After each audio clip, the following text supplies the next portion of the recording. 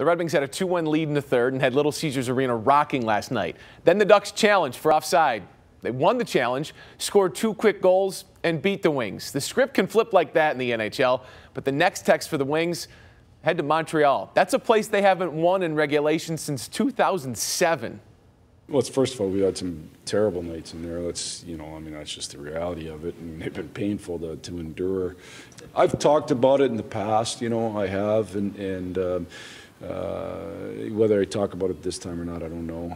It didn't work last time I talked about it. So I think the bigger focus, it's a new year. It's a whole bunch of different guys, too, and the bigger focus is just playing good hockey, I think,